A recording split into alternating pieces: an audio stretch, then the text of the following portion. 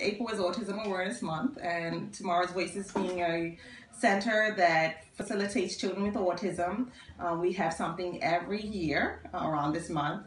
Autism affects 1 in 68 children, and so for the Bermuda community, it's very important that we as an organization who assist these children go out into the community and provide them with awareness about what autism is and how it affects the community as a whole. And so we make an attempt every year to make sure that we as a charitable organization go out there, provide them with information about Tomorrow's Voices, information about autism, and how the community can help and assist in giving these children the therapy and needs that they have or can have in order to give them independence in their futures.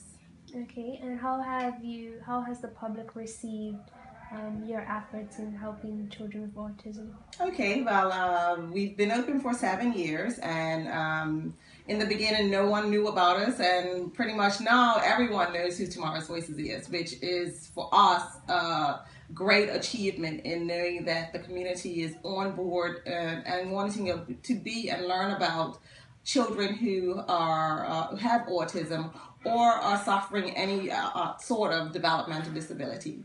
The community have shown a lot of support. Mm-hmm. They are actively coming in and seeing the therapy that we do. We always get emails from parents talking about their child being affected by autism. We have a waiting list of 20 children, and that's been over the last year of parents seeking support from us. So Tomorrow's Voices has definitely been able to become a part of the community and a resource for the community and helping children who are affected by this disability. What are some misconceptions that people have about children with autism?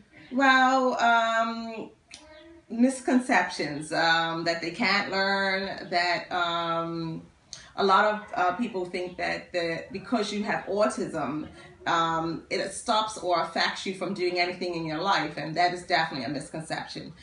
We look at our children like every other typical child. We treat them the same. The way in which we facilitate them is that we teach them differently. And so when a child comes into Tomorrow's Voices, we assess them to see where they are, where the deficits are, where they are above and beyond learning, and then we plug in the deficits. All of them have individual plans, so every child that comes in here has their own therapeutic program so that we can teach them their needs.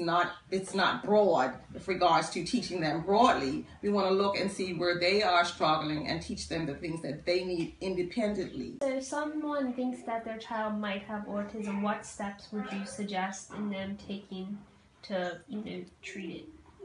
Well, first of all, I think that they should use the agencies that are in Bermuda.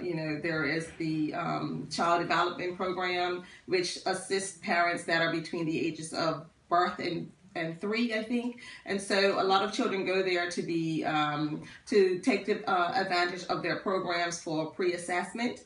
Definitely speaking to your doctor if you have concerns, because they're the first people who see yourselves and your babies and are there on a yearly basis to provide physicals and things like that. So communicating about your concerns to your doctors, and then reaching out to organizations that support, those type of individuals. For Tomorrow's Voices, when we get a new parent or a parent has concerns, we speak to them and find out kind of what their concerns are. And then if we have a child that we provide services to, we assess them. Not every child that comes to Tomorrow's Voices has autism.